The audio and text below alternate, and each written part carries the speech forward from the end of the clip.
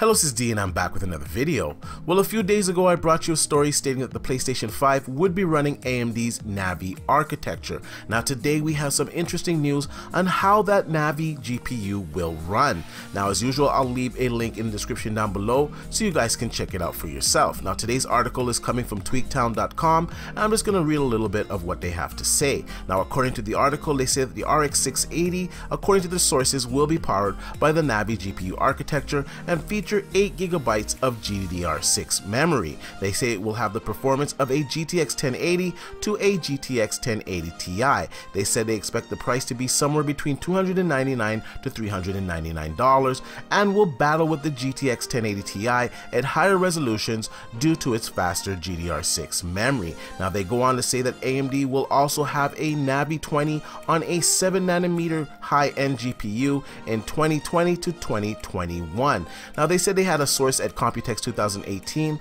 that told them that we will get Navi halfway through 2018. Now in the story that I did a few days ago, AMD was quoting as saying that we will get Navi in 2019. So it's a little bit murky when we're going to actually see the Navi architecture, but I will say it is very interesting that they are going to be competing with the GTX 1080 Ti and the GTX 1080. Now we could see something with multiple SKUs in my opinion, where we'd have something for $300 that would compete with the GTX 1080 and for $400 something that would compete with the GTX 1080 Ti. If this turns out to be true, this is a major win for AMD. As we all know, the GTX 1080 Ti is quite expensive. Now to be fair, in August or September we are expecting the GTX 11 series to hit the market, so we'll have to see where the performance lies on that. However, I think GTX 1080 Ti performance for $400 is extremely good for PC gamers.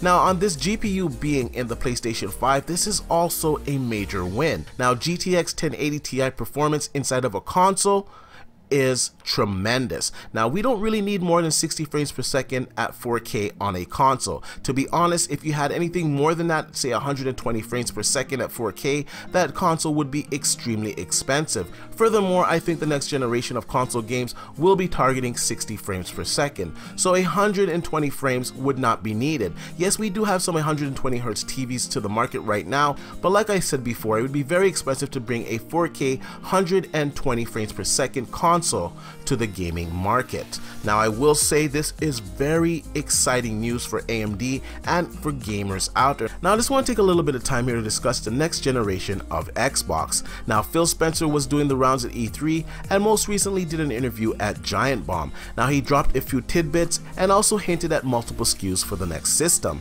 Now he was very clear that he wants the next Xbox to deliver 60 frames per second. Now in the interview he stated that this generation of consoles, the GPU and the CPU are mismatched and they're looking to address that in the next generation of consoles. You invoked the concept of the next generation on stage. And so now we have that countdown clock up somewhere, just like, well, it's probably holiday 2020 that we're looking at here for this, and the power band will be here and this sort of stuff. And so when you pie in the sky, think about like what that next box is. When you start this process, you know, like maybe even pre-R&D, like, hey, what's possible? But when you sit and look at the Xbox brand, the Xbox line of consoles, and you think about that next thing, what are the things that you look at and go, well, we have to have this? Yeah, we've been, and you can watch, we're pretty open about some of this stuff. If you watch what we're doing on the Xbox consoles right now with like variable refresh rate, looking at higher frame rate capability, I think frame rate is an area where consoles can do more, just in general.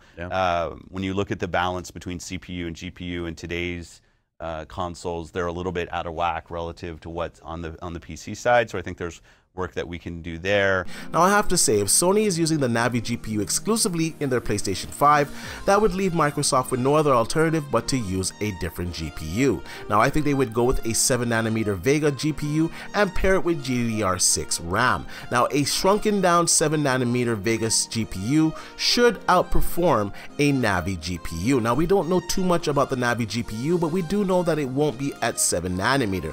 Now the Vega GPU right now gives you performance at a GTX GTX 1080 level. Now if you shrunk that down to a 7nm, of course you're going to have better power consumption, and of course the performance will be greater. Now if they do go with a 7nm Vega GPU, I do think this will outperform what the PlayStation 5 has inside of it. Now of course this is all speculation on my part, so we're going to have to wait and see how this all plays out. Now I will say I am very excited for the next generation of consoles. I am over this generation and the 30 frames per second games.